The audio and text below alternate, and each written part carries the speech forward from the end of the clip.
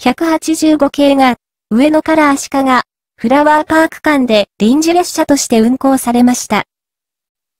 ビュー、トラベルサービスは、185系団体臨時列車で行く、足利、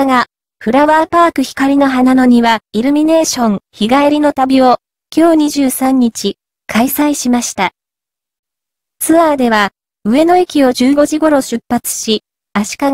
フラワーパーク駅に、17時8分頃到着しました。その後、復路は、足利、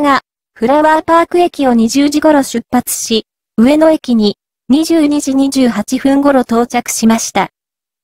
185系は、今年3月に定期運行を終了し、2022年には、旅行商品専用列車としての運行もすべて終了する予定です。